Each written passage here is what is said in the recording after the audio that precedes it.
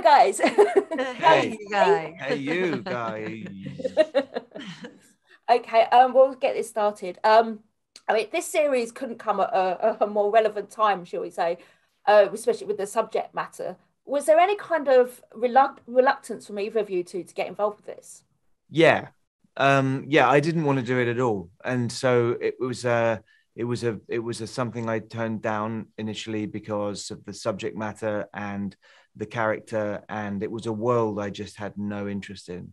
And in the end, our brilliant director, S.J. Clarkson, got on the phone with me and talked to me about the challenge of trying to play someone who doesn't think they've ever done anything wrong, even though the accusation at the center of our story is about as heinous a thing as I could think of.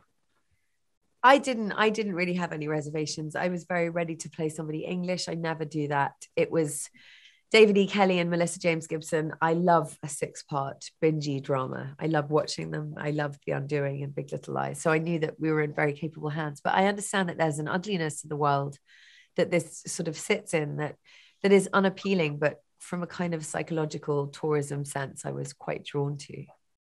Yeah. I also think it touches on, as you said before, really current issues from consent to privilege.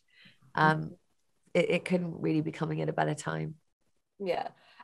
Also, Rupert, you, like you said, you've done such a good job at, coming across like you didn't realize that you'd done anything wrong in it. And it was a really great performance. But because it's such a triggering subject for you as a man as well, how much pressure did you put on yourself to play that correctly? Well, I guess we're all tried to honor the characters' different truths, because one of the things the series is about is the way that different people remember things in different ways and have their own point of view of how events unfolded. So trying to be true to that, even in spite of the fact that I might have personally felt very differently about the whole scenario, was part of the challenge. And Sienna as well, you put in a great performance, and it actually made me quite angry at Sophie at the beginning of the series, at how she was blindly standing by her man. Was that any kind of a challenge to portray that kind of character? At first I had the same response until she says she's a woman, not a horse, when Chris Clark comes over and refers to this woman that you've had an affair with, whose character's had an affair, that you've had an affair with, as a filly. And that was the one moment I was like, okay, there's more going on here.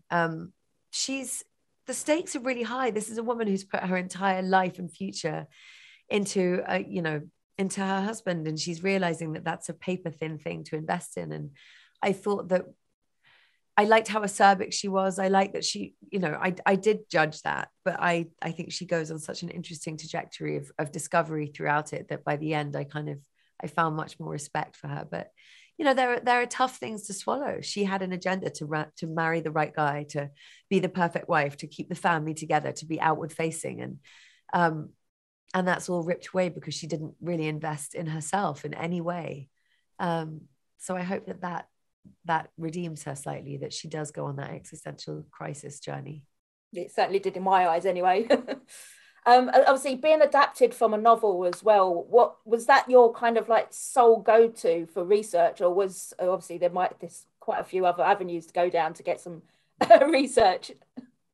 I think a bit of both. I definitely use the book as a Bible because it explores the interior of each character's thoughts around the scenes that were within the script. But then there's so much stock footage of from my character's perspective, the wives of successful Tory MPs, and then just paying attention to that type of English woman that is contained and reserved and has been raised to conceal things. I've never quite mastered that skill, even though I'm English, but I found it interesting to play it. Okay, well, thank you so much for your time today. It's been a pleasure. Short but sweet. Likewise. Thanks. Thank you. Thank you. Ladies and gentlemen, you're watching Hey You Guys! Hey You Guys, huh? Hey You Guys. Is that from the Goonies? It is indeed, yes. Nice. Hey